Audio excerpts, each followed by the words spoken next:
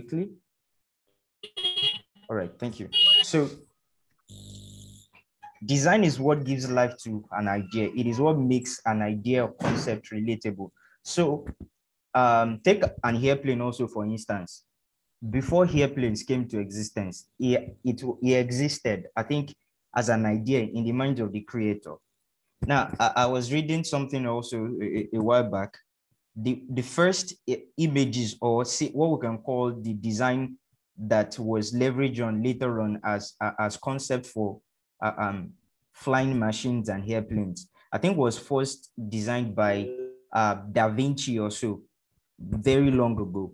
So then later on, we then found the Wright brothers coming together to put, something together to be able to, conceptualize what an ideal flying machine should be. So if they were not able to put it into design, if they were not able to create that picture of what they had in mind, the idea would not be relatable. It will not be expressible, or it will not be understandable to layman. And even at the point where they even created the design, how many people will look at them and say, oh, this cannot work, and things like that. But then imagine there was no design at all and they just set about, creating it. Take one more example. Now, you want to build a house. You just do not, go to the aspect of just creating the building, as it were. Now, there are things to consider: the size of your land, the topography of the land and things like that, the area where the land is located, and then the desire in your heart as to the kind of house you want to live in or build. So then that idea is presented to an architect, and they're able to come up with a design that fits the size of the land, that fits all those other factors that you put in. Also, what you have in your pocket also matters, when it comes to building of houses and basically any other thing. So, but then that design that's been created by the architect is what gives, what gives concise understanding to what you are trying to create. So that is one thing that has remained constant, even as the world of design has changed and has evolved over time. And this is one thing we need to put in mind. The design world is ever changing, but this is constant. Design is what gives life to an idea, and it is what makes an idea or concept relatable and executable. So we'll go over to the next thing. Now, how has design evolved over time? Design as we used to know it has evolved in the way we do design. Design has improved. The tools we use to do designs also have improved. I was talking to one of my classes, one of my classes a while back, and I was making mention of how I used to, I grew up seeing my dad do, banner designs with the old stencil method, where you come together, you draw all of those things on, cardboards and stuff, tape them together. And when you print them, you use paint. They get good and buy paint, and then, they start with the stencil they've made, they start painting, those letterings they've cut out on they start painting those letterings and on things on fabric, or probably on another kind of material, but usually it was fabric. But over time, the way we then do designs changed. Before, flyers were made with hand. So you find an artist who is very good in typography, calligraphy, and all of those things to make flyers and stuff for you. But then digital innovation came to the way we did flyers, posters, and those things. And then we started doing designs on CorelDRAW. We started doing designs on Adobe Illustrator, Adobe Photoshop, and things like that, and various other tools. But you know that even with those tools that we have, those tools themselves have evolved. They are not what they used to be.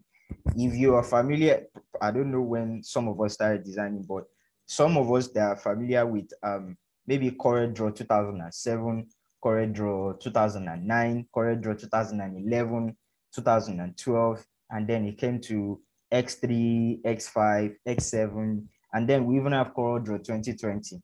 And you see the improvement that has come to all of those softwares and tools that we use. Think about Adobe packages as well. Adobe packages have evolved over time. We have new innovations. They've made the tools even more flexible. You can even do things way faster and smarter with some of the tools that have been incorporated. Before, we used to use the CS version. Now we use the Creative Cloud versions. And then we also currently we run on Adobe Creative Cloud 2021. So a lot of innovations have come to the way we do designs. So design really isn't what it used to be anymore.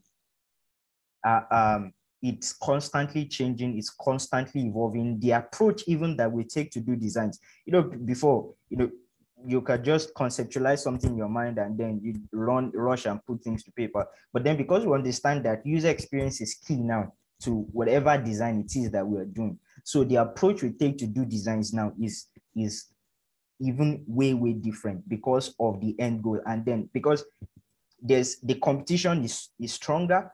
The competition is stronger. You have different big names out there trying to do things and everybody trying to remain relevant in their niche and market. So you don't want to do things haphazardly.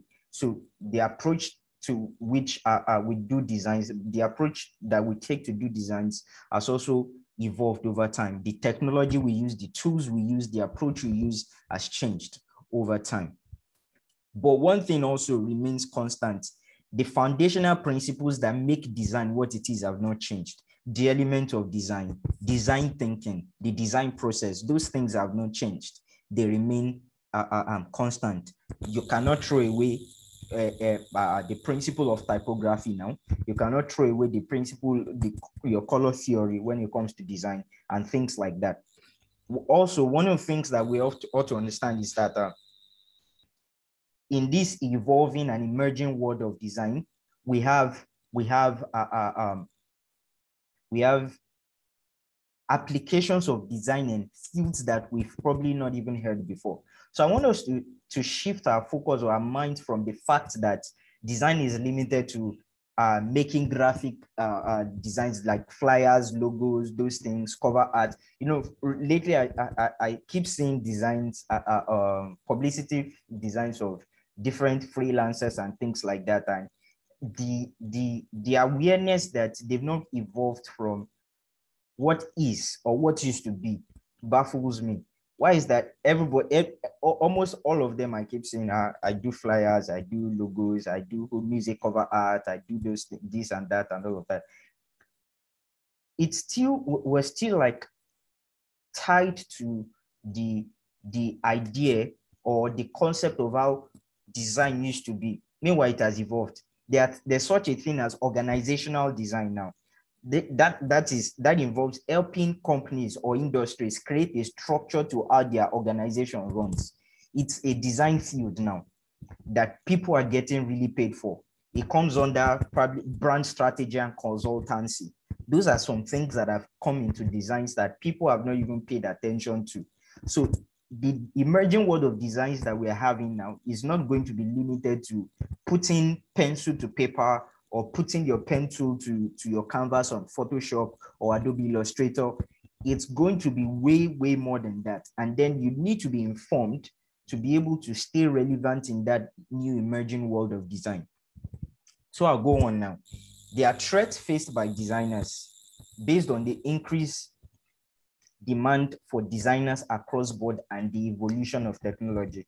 This threat is enormous, and I think to a large extent we have quantified it less, maybe because of the kind of exposure we have on this side of the divide.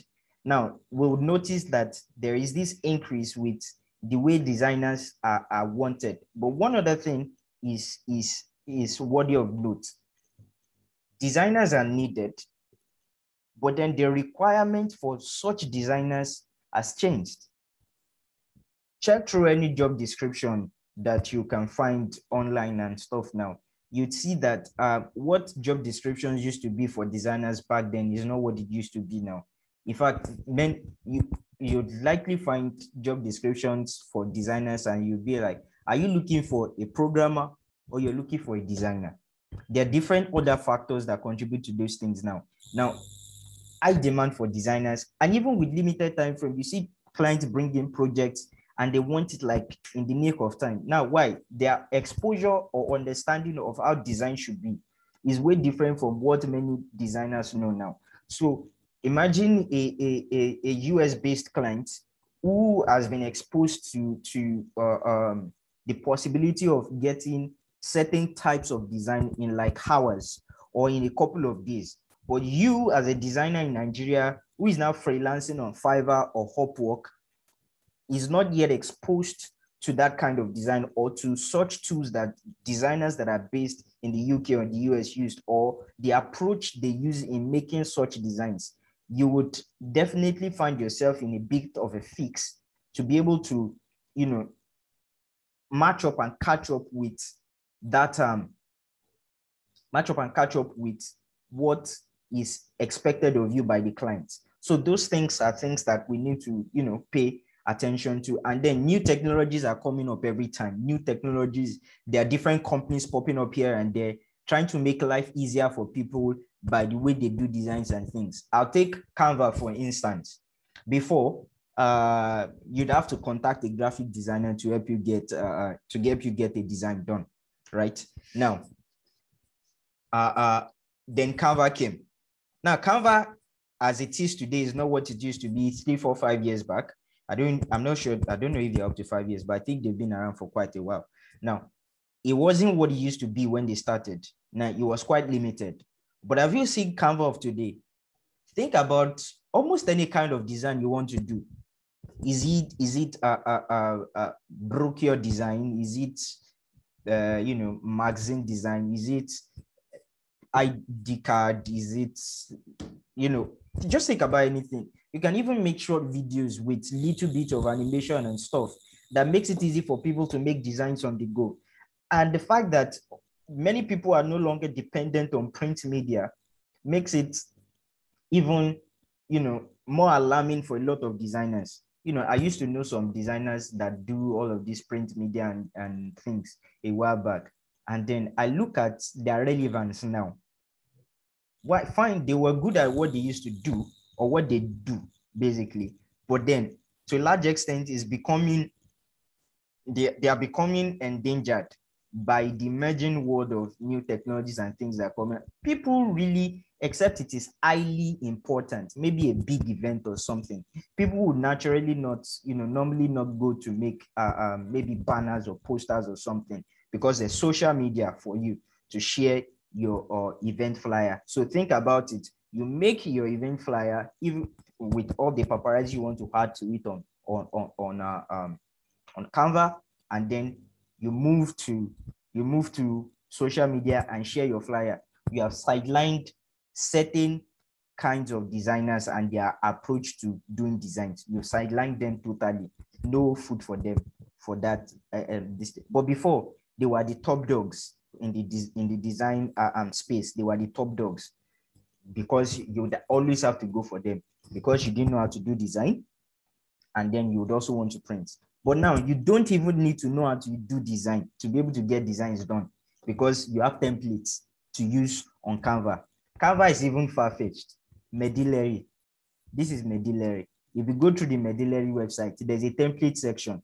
So if you don't know how to do design at all, just come to the template section, pick a template, put your details in, and in the blink of an eye, you have your design downloaded and you can begin to share. That is how technologies are changing the face of how design is being done. And basically, it's not just in the design industry, it is all over. It is all over. And well, I've been making reference to design as you and I know it. There's a whole, vast world of design out there. Is it engineering design, architectural design, interior design, things like that, automotive design, different aspects of designs like that. So we need to be, really, really on our toes and versatile with the new emerging technologies that are coming out, so that we will remain relevant. We were talking with a couple of colleagues a while back, and we were even making mention of how probably web designers are going to find it hard if they don't evolve over time, because platforms, content management systems like WordPress, Wix, and October CMS, and a lot of others are also coming up to make sure that it is even way easier to develop websites and things like that. But now, if a web designer, I mean, a web developer is not on their toes to be able to stay relevant in their field, that means after a while, they'll become redundant. And then there will be, that phase for them is over, and they probably have to start finding something to do. So it is important for us to be able to know what it is that is changing, how we can leverage on it for better, for better advantage. So I'll go over to the next thing now. So the challenges that's being faced, major challenges really that's being faced by designers also include staying relevant. So how exactly are we going to stay relevant, and how exactly are we going to adapt to the technological change that we are facing? All right. So how to stay relevant? I would say it is essential that we learn new skills. There are a lot of content out there, a lot of platforms that really now, courses and things like that. Udemy, Coursera, Audacity, and the rest of them like that, giving out content. Some of them are free, some of them are paid. There are other platforms like The Future, like Interaction Designs and things like that, that are giving out courses and content that will help us to stay relevant. You need to keep learning. You also need to read and make research if you're going to stay relevant in this evolving new world of design, and basically in the new world that we're getting into that is vast changing. You need to continuously read and make research. Also, you need to redesign and update your portfolio. It is not that portfolio you've been using like 2-3 years back that you still keep using. Some people, just like some people would not update their CV, it is the same CV they've been using over and over and over and over, and they keep wondering why they're not getting jobs. The same thing for designers. You need to redesign and update your portfolio. So as you are learning, making research, and updating your skills, you need to be updating your portfolio as well. Then you need to keep, a very, I don't know what adjective to use now. Your connection has to be solid. That is your network. You need to connect with designers across board. Don't be this somebody that's just caged in one corner, the way I do my things and stuff like that.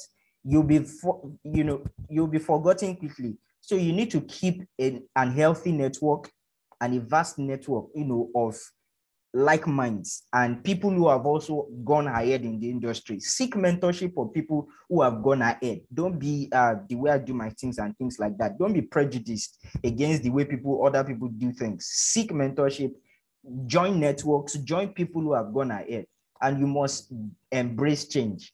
We cannot avoid change. It is impossible to avoid change. Change will always come, but we must embrace it. People who fail to embrace change are usually forgotten in history. You don't want to be forgotten in history. And one last thing that you must also consider is that you must be unique. As much as you're trying to learn new skills, as much as you're trying to leverage on the experiences of others in the networks that you've joined and created, as much as you're trying to make research and things like that, pick new ideas from different people and things like that, you must also be unique. You must try to stand on your own. Like, people should know you for who you are. Oh, this is how Faith Bolaji-Blessing does his designs, and he's good at it. He's unique at it. This is how so and so does their design. They know you for it.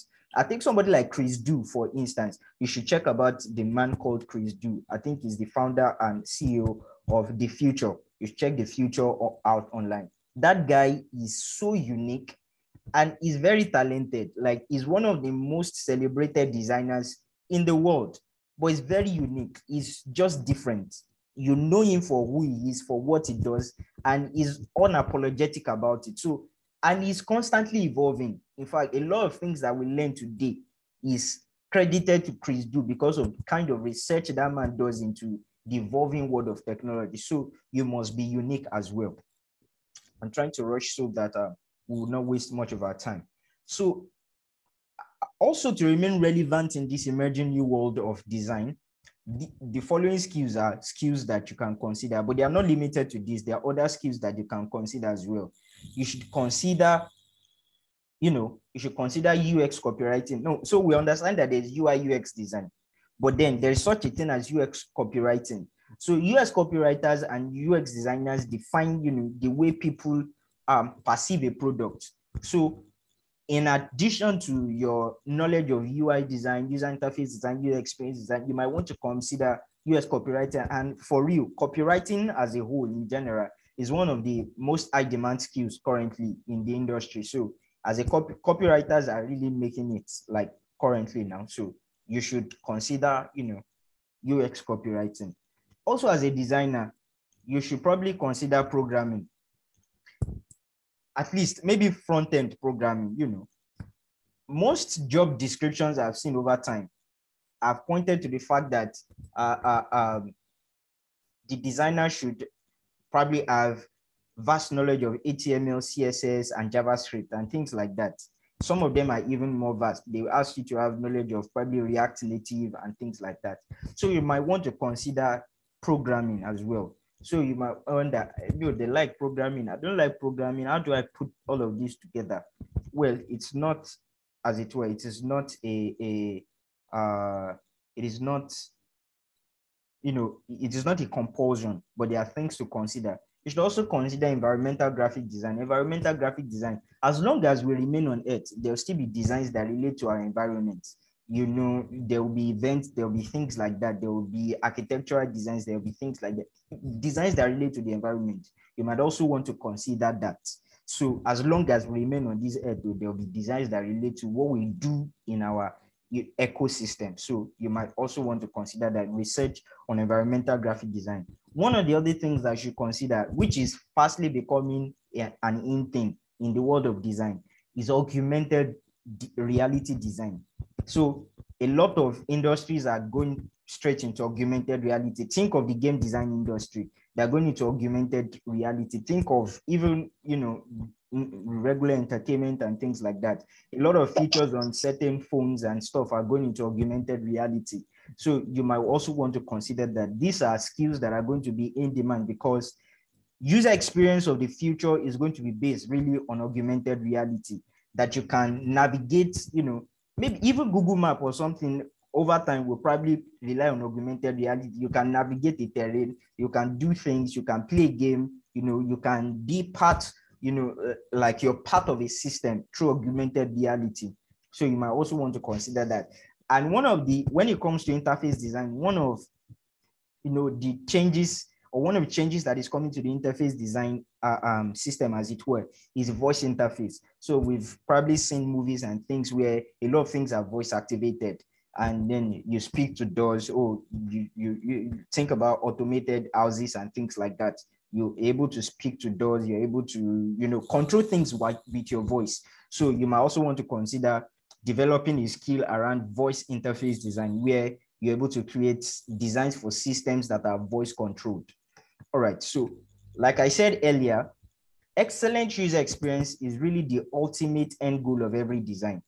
Excellent user experience. So every industry, every organization will want to invest so much in making sure that whatever product it is they are creating, whatever solution it is they are creating, whatever technology it is they are creating, their users get excellent user experience, and then they have good feedback. So you as a designer who will want to remain relevant must be dedicated to creating excellent user experience. Don't just be Moshe flyer graphic design, Moshe logo graphic designer, Moshe, all those pet. You need to think outside of the box. Are we together now? So these are things that you need to consider. So lastly, I would say be on your toes. The demand and application for design will continue to evolve across various industries with respect to technology and man's evolution. You must be constantly on your toes to be able to maintain your place and to be able to pave the way for others coming behind you. There's a lot resting on our shoulders as designers in this current dispensation, so that for us to be able to remain relevant and pave the way for those who will be coming behind us to be able to also navigate their way through. So thank you for listening to this very short and brief, exposition on what the future of design will be like in the nearest future. In fact, it is not far again, it is now. The future really is now, and things are rapidly changing. So I say thank you for listening, and I guess I'll hand over back to Mr. Taiwo now to continue the session. All right. Thank you very much, Mr. Bolaji-Blessing, Mr. Phil Bolaji-Blessing. I appreciate you for the great lecture. And to our audiences that came for this meeting, we appreciate you too. We're going to continue this lecture. We're going to continue this lecture next month. And for questions, we'll be uploading these videos on our YouTube channel. So if you have any question, you can forward it, you can ask there. Our